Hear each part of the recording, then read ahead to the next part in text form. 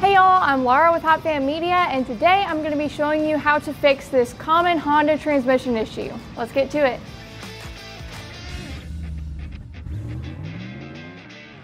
Okay, so over the past 1 or 2 months, we've had a lot of Hondas come through the shop, and every single one of them has come in with a transmission judder or a slight slip. If you can't feel it, then you can definitely see it. The needle dances. You're going 30 to 40, 50 miles an hour. You're just putting your foot slightly on the gas pedal and the needle just goes up and down, up and down, up and down, up and down. That is actually the transmission slipping from whatever coasting gear that it's in to a higher gear so that it can go faster. But it's actually not going into that gear, it's just going between the gears. What we found out was happening was these transmissions are supposed to be maintained regularly. I believe it was something like every 5,000 miles, which is a lot considering that most people do not change the fluid on their transmissions. It's not really a thought. But specifically on these Hondas, people who love them, know a lot about them, will sometimes change this fluid every time they do an oil change. One, because it's extremely easy, and two, because the transmission actually needs it. These transmissions that we've gotten a hold of over the past 2 months, I personally believe have never been maintained at all, or were not maintained within a appropriate time period by the time that we got to them. Honda recommends a 4 times drain fill. So you drain it 4 times, you fill it 4 times. Most people on the forums were saying 3, and I believe they say 3 because 3 is genuinely enough. I have done this process on every single one of these transmissions that came in, and it has not worked on only one of them, and that was because it has a transmission code. It did have the judder problem, but it also had another problem where it's completely skipping the gear. It's just going from 2 to 4, completely skipping 3rd gear, and it feels like somebody's ramming into the back of you. No, yep, there it was.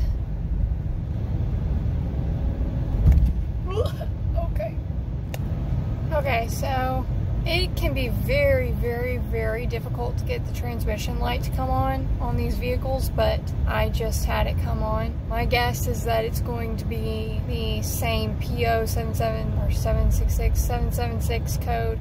If you're having that problem, my condolences. If you have some experience with it, we would love to know. As far as we can tell from this moment, we're likely looking at a transmission replacement. So we've added that information into this video just so that y'all can see the difference. If you're here to fix that problem, the drain fill 3 times will not fix that problem. I've already been there, done that. But if your problem is you feel like it's not acting quite right at that low level speed when you're cruising through town or whatever, it's a super easy fix. For every transmission that has come into the shop with this problem, we've started with Seafoam. Seafoam is the brand. They have made a transmission cleaner. Seafoam is going to be added into the transmission before any of the drain fills. It essentially is a chemical that's going to run through the entire transmission as you're driving, cleaning all of the debris and metal shavings, which when that needle is dancing, when it's juddering or slipping, what's happening inside the transmission is it's grinding. When it grinds, there's going to be metal. While you're driving it with the Seafoam in it, expect to be kind of shocked because it gets worse and worse the longer you drive it on the Seafoam. I remember the first time I did it, I was in another town when I really started noticing this problem. Was like, okay,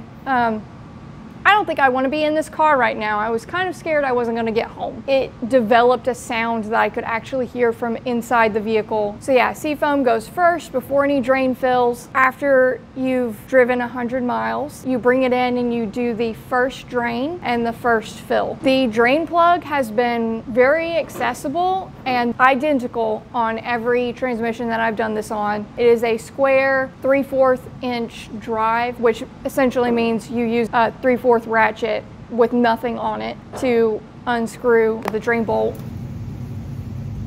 Wow, it's tight. You're going to see a lot of metal. That first drain after the Seafoam, it's going to be just caked on the drain plug. It's normal. It's actually a good sign that the Seafoam did its job. It's best to drain these when they're warm, certainly not at temperature because you will burn yourself. I've burned myself a couple of times on these transmissions, sticking my hand trying to get to the dipstick. Try to drain the transmission after it's cooled down just a little bit and use gloves so that you don't burn yourself. You can wait until the transmission is cool or absolutely cold, but it does not drain as fast. And it is cold right now. Okay, now we're just gonna put the plug back in. And while I'm down here, I'm just gonna mention that, you know, most people think maintenance, transmission maintenance, they think, okay, replace the filter. On some of these, there is no internal filter. And on all of these, there is an external transmission filter that is supposed to last the life of the vehicle. So when you're doing this maintenance, you shouldn't be really thinking about the filters much. And then you're going to need a torque wrench, spec to 36 foot-pounds. Then it's very important to torque it down to spec. You don't want it over tightened, you don't want it under tightened. So once you have it drained, obviously you got to fill it. If you're going to do this job, I would buy the 5-gallon, it's a box and there's a bag in here, and it contains 5 gallons of transmission fluid. You're going to need about 3 times drain and flushes. About a gallon per drain and fill. It saves a little bit of money. So I'm just gonna fill this up, and I have marked a line where when I bought this for this job. So I bought 5 gallons of this, and then I got my 6 gallon in this so that I could transport the liquid. And I marked how full they filled it, the whole gallon. And then I know that when I put it in, it's gonna be about here. And then you drive it, and you need to get it to temperature to know where the level is. It needs to be between the 2 dots, at least somewhere between the 2 dots, no more, no less. You don't want it overfilled, you don't want it underfilled. It's a hot reading stick, not a cold reading stick. I'm gonna fill it to that line, and then I'm not gonna put all of the fluid in it. I'm gonna take it for a drive and then bring it back and check the dipstick again.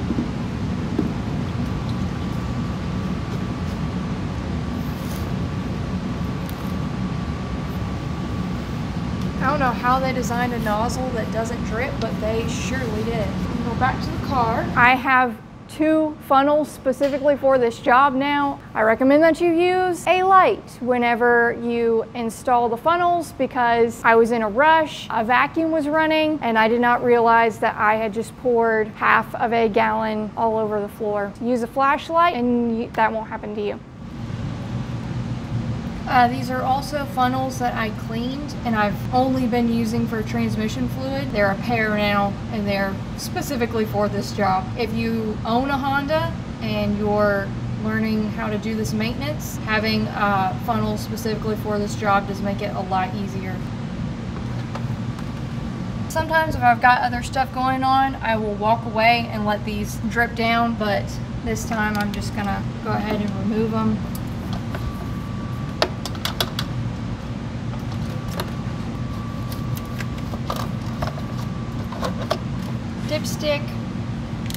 Dipstick tube,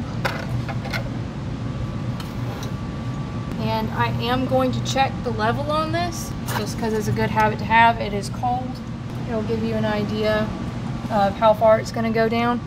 So the level is what it's about right there, and it will go down until it's between these 2 dots. So once it's filled, you're not going to know how much should be in the transmission because the fluid is cold. If you know the exact specification of the transmission, how much should be in it, you can gauge how much transmission fluid goes in. But even still, I recommend you just drive it around a little bit, try to get it at least warm so that you can get a more accurate reading of the dipstick. It is a hot read dipstick, not a cold read dipstick, and the fluid really does shrink and expand depending on temperature. So that's something you're going to want to pay attention to before you drive it very far. In between drain and fills, I drove all the vehicles at least 40 to 60 miles. Really what you're trying to do is get the transmission up to temperature and mixing with the original transmission fluid that's still left in it. The reason why you drain fill 3 times is because every time you're getting rid of a little bit more of the original transmission fluid that's in the transmission. On other manufacturer transmissions, you would accomplish this by doing a flush. For some reason, and I don't know the reason, that is is a huge no-no with a Honda transmission. You do not flush a Honda transmission, you drain fill 3 times a Honda transmission. So every time you're draining it,